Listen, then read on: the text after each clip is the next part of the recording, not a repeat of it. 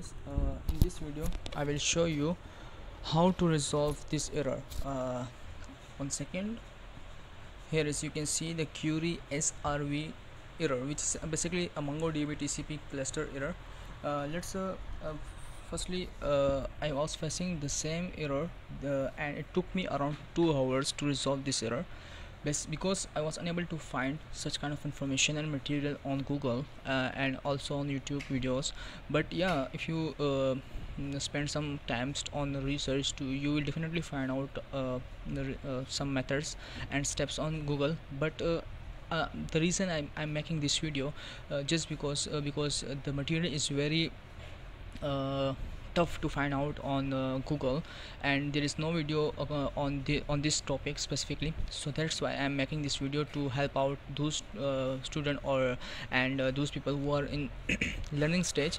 So basically, firstly let's understand this error. What does it mean? So basically this error suggests that there is an issue with resolving the SRV record for the MongoDB cluster you are trying to connect. So this could be due to a variety of reasons, such as DNS configuration issue or network connectivity problems. So first let check your network connectivity very carefully, and now comes to the fix this error. So I applied 2 steps, but the first steps didn't work for me, and the second step which absolutely worked for me. So I will include both of these steps in this video. Might be the first step work for you guys, and it will be very great if the first step is work for you.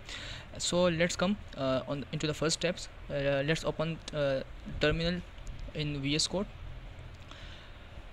and just type this command.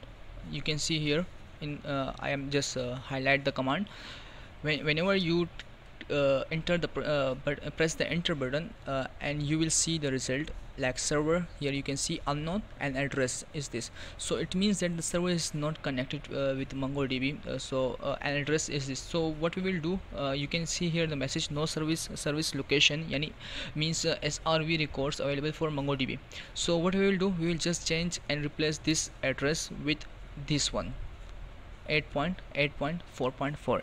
So how we can do that? We can type the same command, and at the end we will just put 8.8.4.4. whenever we press the enter button, you will see the server will be connect dns.google and address will be replaced to 8.8.4.4, and you will see a bunch of messages here below.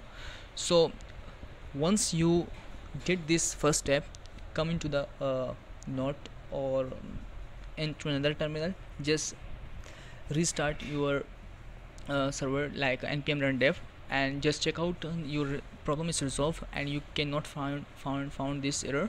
So it will be great if again you find out the same error, you facing the same error. So now come into the next step, and the next step is for Windows 10 specifically I'm talking about.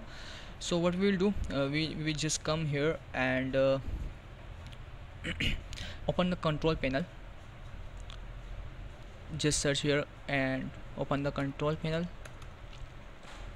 Right now come into the network and internet, and now press come into the network and sharing center, and on the left side you can see here change adapter setting.